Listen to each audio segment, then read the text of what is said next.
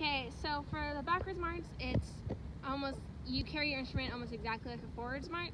You stand at a strong attention or a strong right shoulder. Make sure you squeeze so you don't wiggle or anything. And when you do a backwards march, it'll be easier on you if you don't drag your feet, because for transitions, you don't want to do this and then have to go your feet, like you're putting so much pressure in your feet, it's hard to do faces and it's hard to do turns down marching lines and whatever.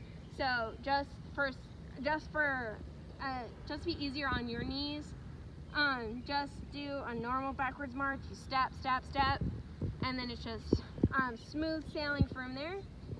And for TTRs, we will almost always do them when doing a high forward march. So when you do TTRs, you step out, and when you turn around, you're gonna flash your flag like this, and then march back. So the command is TTR move, and then count 1 is TTR. So that's a 3-count turn. So it'll be TTR move, TTR, and keep going in that direction until you get a low mark, high mark time, low mark time, halt, whatever.